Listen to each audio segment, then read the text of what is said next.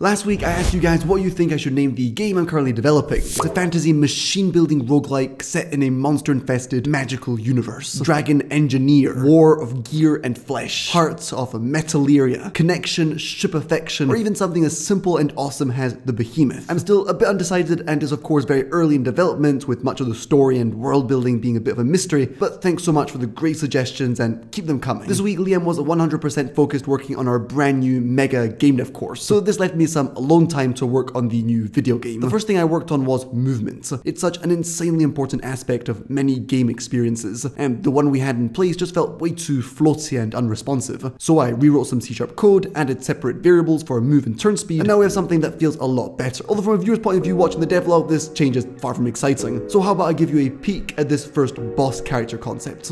In last week's devlog, I was saying I wanted a mix of steampunk and Middle-earth style fantasy. Having a large flying castle full of hardworking, oily goblins should fit the bill. It always starts with an idea. Then for important characters, I'll usually make several thumbnails and iterations before making a final decision and going through with inking, coloring, and of course, animating. So this concept should fully come to life by next week. Back to the present, I redesigned the speed mill building. So your ship begins with a whopping move and turn speed of 0. However, I decided to let the player start with one speed mill, which adds 1.3 to your move speed and 0.7 to your turn speed.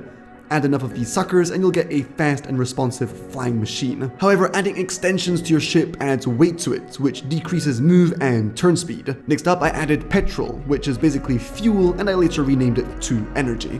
Of course, please note that so much that you see in this devlog will likely change and be improved in the future, such as this UI up here.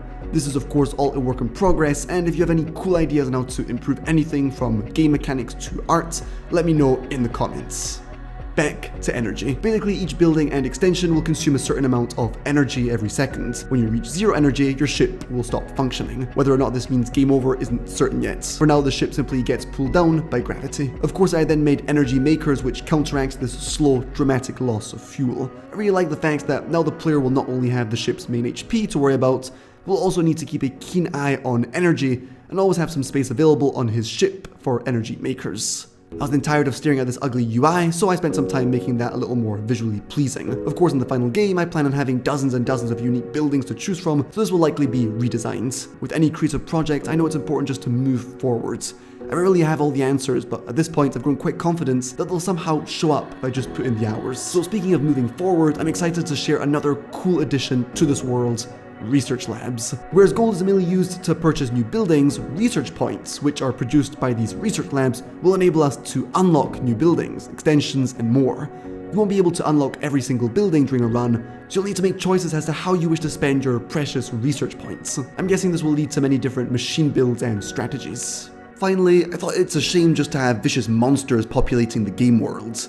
I envision different biomes filled with creatures and danger, of course, but also floating islands filled with treasure, potential allies, and maybe even interesting bits of lore. So I began with something quite classic: floating gold nuggets. This felt like another cool opportunity to add a new building, the Collector.